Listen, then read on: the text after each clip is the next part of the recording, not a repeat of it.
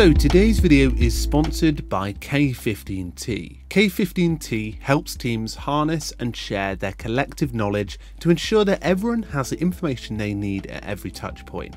K15t started its journey by building apps for the Atlassian platform to help contribute to their innovative approach to team collaboration. Over 10 years later, K15t continues to deliver Confluence and Jira apps that enable teams to manage knowledge and share information both within their organisation and beyond. Today, Matt from the team is exploring how to share Confluence pages and how the share button truly works. Now, he's going to mention at the start of the video Rock the Docs and their fantastic YouTube channel, which I'll link below, which helps you with any Confluence issues you might be having.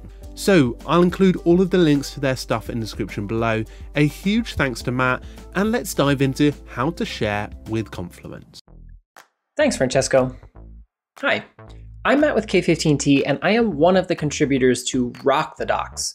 It's our massive collection of best practices for teams using Confluence. So if you Google Rock the Docs, you'll find our site full of written guides on how to do various things in Confluence in the best way possible. Or if you look for K15t on YouTube, you'll find our Confluence Best Practices series of videos.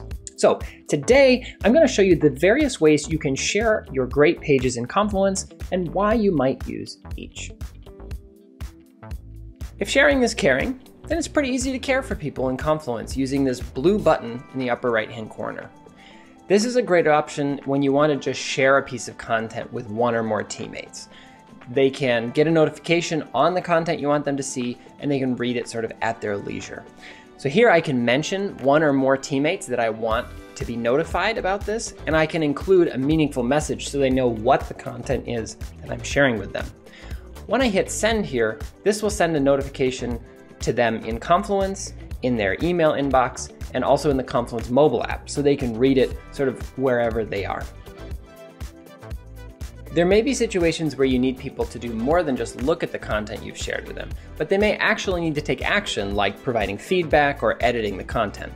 So in that case, we recommend using @mentions in comments. You can highlight any text on a page and create a comment. Here I'm going to @mention one of my colleagues, add a meaningful message, and save that comment. This will send a notification to them wherever they look at their Confluence notifications. They can click that to jump right into the specific piece of content that not only you want them to look at, but also provide action on. And one quick tip here, always make sure that these comments are resolved at some point in the future to keep your pages neat and tidy. Whether you want people to just look at the content you've shared or take action on it, it might be important to get it in front of them quickly. And that's when you might want to share a link to the page directly to them using a messaging app like Slack or Teams. This is great for teammates who use these apps synchronously. That means they're ready to respond almost instantly, so you can have a conversation very, very quickly with them. It's not so great for teammates who use these apps asynchronously, so maybe only checking their messages once or twice a day. In this case, the other two approaches I mentioned probably work just as well. So let's say your teammates use their messaging app synchronously.